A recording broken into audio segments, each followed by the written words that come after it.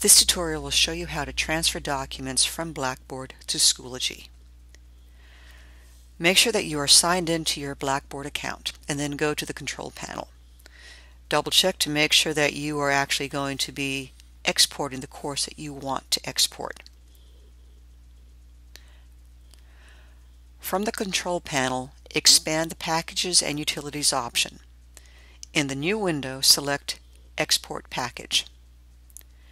After selecting Export Package, you will be asked to select which of these class materials you're going to export. Select all that apply. Once you have done, then go ahead in the lower right hand, make sure you tap on the Submit button. You'll get this dialog screen, and even though you might check an email may not be sent, after a couple of minutes, select the Refresh button, and then from there you'll see the exported file in blue.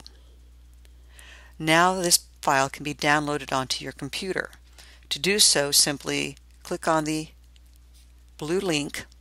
You'll see this dialog icon saying the file is now being downloaded to your computer.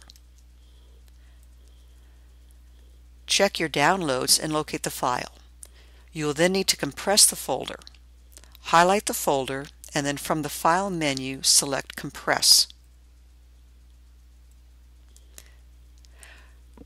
Once finished compressing, you will then have a standard zip file here that can then be uploaded to Schoology.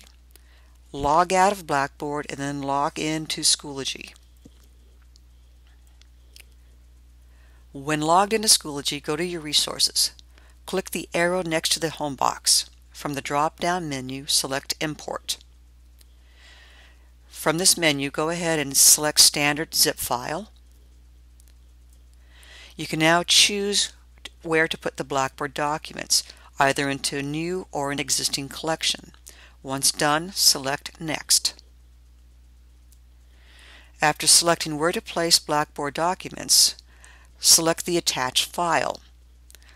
Select to highlight the zip file you have just compressed. That'll be on your desktop. Then once that is done, make sure you select the Choose. The file that is getting attached will be highlighted in orange. Once done, the orange background goes away and you can now select to import the transfer.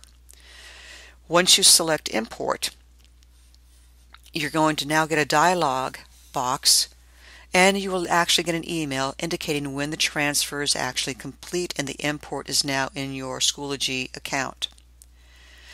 If you selected to add the file to your home, it will show up as a folder in your home resources. If you chose to create a new collection, the file will show up into My Resources under the name that you have given it.